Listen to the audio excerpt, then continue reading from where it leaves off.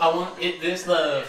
I want real love. 나너에게 만족 중에 좀 더 세게 날 이끄는 가져와 DNA. What is up, everyone? I'm Ross. I'm a data scientist, and today I'm going to teach you something you didn't already know about BTS's new album, Love Yourself. We're going to use machine learning to find out what song in the album is the happiest and what song is the saddest, according to the computer, that is. And we're going to take a look at some of BTS's most unique words in K-pop, and they don't appear in any other songs. Here we can see each member's % English lyrics before the release of Love Yourself. Suga has the least % English lyrics and Jungkook has the most. But when we look at data from the new songs in the new album, we notice something very different.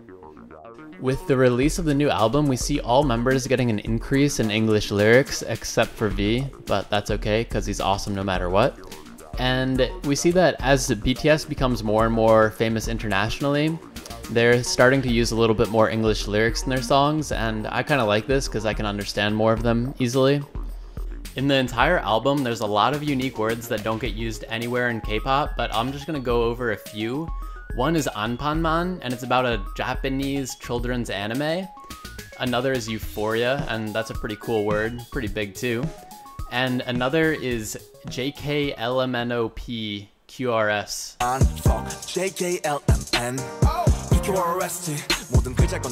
And that's actually not the first time they've sung the alphabet. Here is J-Hope singing the Korean alphabet. I don't know if you picked it up, but before they said JKLMNOP, they actually said the F word. And in this new album, there's actually some vulgar language, which isn't too common in K-pop. There's also some Korean swears too, and I will say they do a great job of keeping it classy. So in the song Mic Drop, Rap Monster says "개행복," and that means like freaking happy, but it's the kind of freaking that you wouldn't say in front of your parents, if you know what I mean. Alright, now time for machine learning. So we're gonna have the computer take a look at the lyrics in the album and find out which songs are the happiest and what songs are the saddest.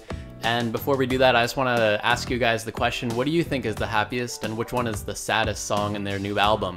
Personally, I thought I'm Fine might have been like the most positive, and then I thought the saddest was probably Fake Love. So how did machine learning do when it came to identifying happy and sad songs? I would say it did a pretty good job. Overall, it was able to get most of the songs in the right category, and it identified C as the saddest song by BTS. And if you look at the lyrics for that song, it is pretty depressing. And it identified the happiest song as Trivia Love. And that song is actually pretty good. I really liked it too. That's also the song where Rap Monster sings part of the alphabet. Another interesting thing to note is that you can really see the highs and lows that are in the lyrics throughout the course of the albums. There's some really happy songs and then some really sad songs, which is very cool in my opinion to include all of that in one album. So my favorite BTS member is Suga, and I was wondering what machine learning thinks about his lyrics in this new album. So overall, it seems that J-Hope and Rap Monster's lyrics were by far the saddest, and Jimin and Jungkook had the happiest lyrics in this new album. However, Jin, Suga, and V, there is not too much, there's no big like spikes or anything indicating whether they had a overall negative or positive lyrics.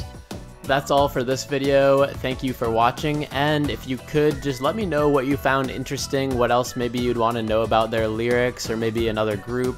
I'd love to answer any questions, and if you want, subscribe. I'll make more videos. Thank you.